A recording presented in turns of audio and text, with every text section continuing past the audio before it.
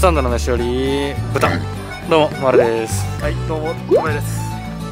はい、本日はね伊豆に来ておりまして、伊豆の中の観光スポットの一つのねこちらシャボテン動物公園見えるかな。映んない。映んない。あ、映った。はいはい、シャボテン動物公園に来ております。ここね結構伊豆の中でもかなり有名なね動物園でね一日中楽しめる。特にねカピバラが人気だそうで、なんでねここのね動物園をちょっと全力で楽しんで紹介していくんでね、今日はねちょっとポップな感じになると思うんですけど、見てくれたらありがたいと思います。じゃあ早速館内行きましょう。園内か。園内行きましょう。レッツラーゴー。カピバラ。カピバラかーい。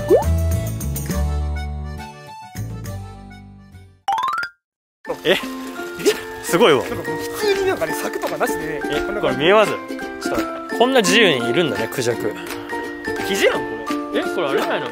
クジャクじゃないの？これクジャクやろ多分。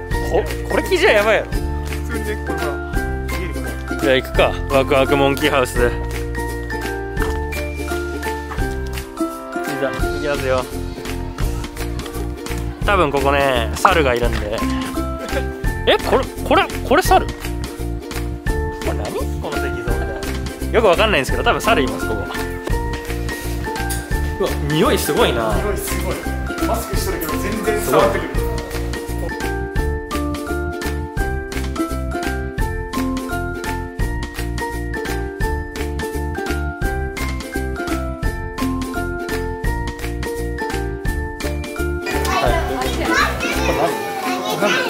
モルモット。ああ、モルモットがいるんで。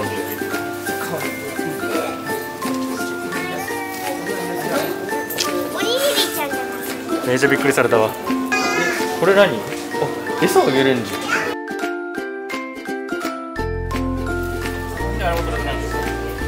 早速じゃあ餌やっていきます。眠そうな顔してたもんね。食べる？食べるんか。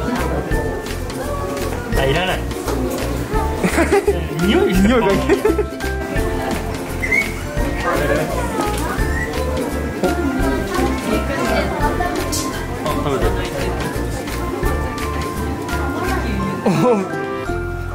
まだいい。めっちゃ来たぜ。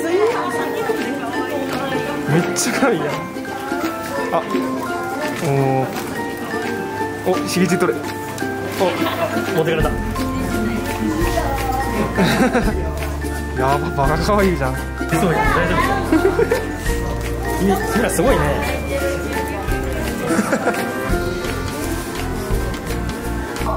なんだここ。夜行性の動物とかか。夜行性の動物もねいるらしいんでね。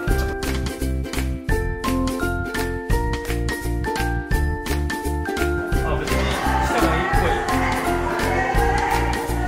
じゃあ行ってみますか。行ってみますか、ショー。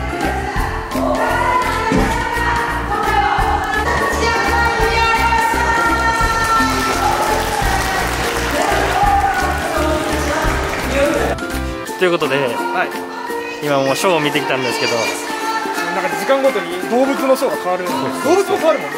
今はバードなんとかだったんで、鳥のやつでカラスとあれなんやろな、モンキー、バード&モンキー書いてあったな、なんか。はい、こんな感じでね恐竜までもね動物園にいるんでね、早速恐竜と戯れたいと思います。